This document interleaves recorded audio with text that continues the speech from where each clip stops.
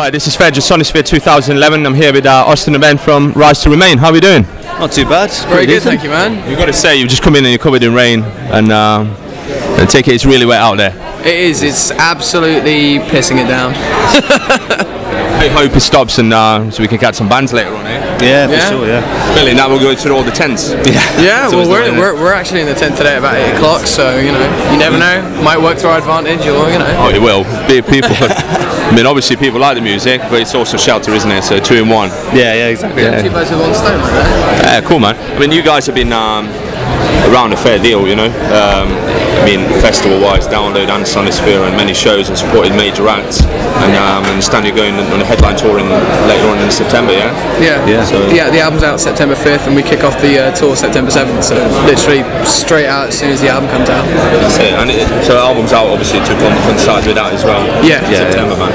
I know Colin, the producer behind it, he worked with Machine Head and stuff. And, what was he like to work with? He's phenomenal. Like, he's pretty much responsible for creating a massive chunk of like metal sound, and to work with him was kind of like this great opportunity. He literally kind of brought us out of ourselves, got the best performance and kind of a sound, I guess. Yeah. You know, I mean, for our first record. He's got an insane ear. You know, he's an absolute tonal genius. You know, he knows what the album's going to sound like before he even presses a button. You know, he's got like the exact tone he wants, the exact, you know, vocal sound he wants, and you know, the whole process of tone testing is just him getting that out of his head and, you know, mixing it with your ideas, how, you know, you want your album to sound and stuff like that. He's really easy to work with.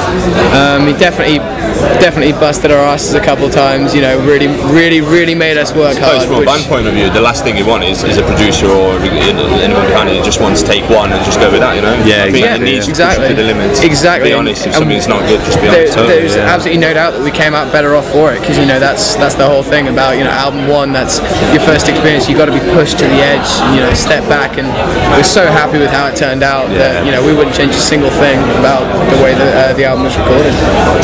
Very happy. I mean, I think in the hands of a wrong producer, no matter how good a band is, it might, you know, it potentially ruins the band as well, you know. Yeah, totally. I've listened to some like awesome, well, what I think are awesome bands, but the recording, you call them a live band instead of as opposed to a studio band as well. It sounds shit on CD usually sometimes, you know. Yeah, definitely, man. So what's next for you guys? I know the album's coming out in September. You've got a UK date. What about anything international? Well, after that we got a tour with Trivium, and we're doing just Europe with Trivium and In Flames, and we've got more stuff to be announced as well. It's pretty chock-a-block. I mean, we've since the album coming out, we've got a really good run of really promoting it. So we're pretty much busy right up until December next year, playing with some awesome bands, obviously. Got a load of cool stuff to come. We're really excited. Really excited. Nice to see you guys getting around, you know. One of the hardest working bands, I mean, touring bands as well, you know. Yeah, I mean, you know, we pretty much live on the road now. You know, I mean, it's our job, and we wouldn't have it any other way, because it's, you know, it's what we love doing. We're very lucky to be able to do something. It's a show as well, doesn't it? You can't recreate the atmosphere of a live show on a CD. No, you Absolutely. can't. Absolutely. Live show is what it's about, man, you know. Yeah. No, I agree. Yeah. Sometimes I think the more smaller the venue, the more intimate it becomes as well. Yeah. And there's all kinds of different shows. Like there's atmospheres at big shows, like, and there's the atmosphere and intimate. Like, it's a real like. You kind of have to train yourself to deal with both, and I guess that's what we kind of learned to do in the last few years. Like, it's good, man. I'm happy to see you guys, you know, getting around, you know. And thank you for taking the time out, and hopefully you enjoy the rest of this and it stops raining. Yesterday's, at least today's better than yesterday's, and yesterday was really bad. Was it raining all day yesterday? Yeah, it was up until about 3 o'clock. It was just bad.